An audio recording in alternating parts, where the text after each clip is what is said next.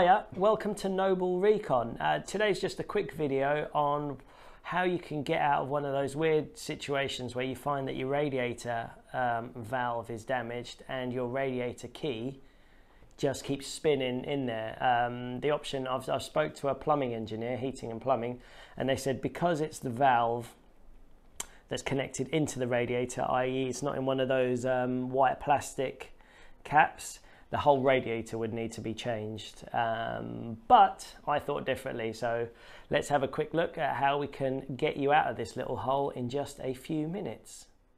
So what you can see is the center pin, or whatever you call it, has been damaged, so it doesn't quite fit. So if we put the radiator key in, you can see it just spins because it's not getting it's not fixing on it properly. So I've got my radiator key, and all I'm going to do is take a pair of grips and just gently, because it's quite soft metal, so the cheaper your radiator key the better, and I'm gently going to nip the end and just try and squeeze it in a bit, so it's going to compress. So there we go. You can see that it's slightly deformed, but hopefully that's going to clamp on the valve now. So let's go take a look at that. Now that we've got our new pressed key, let's see if this works. So it locates in. There we go.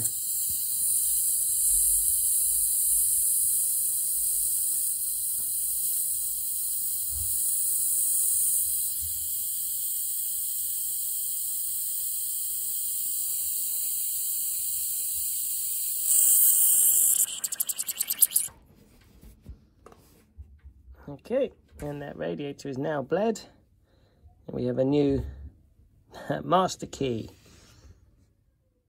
And there we have it, a quick get out of jail free that you could do in a couple of minutes, and it will save you 300 to 400 quid getting your radiator changed. And now this is a master key for that radiator.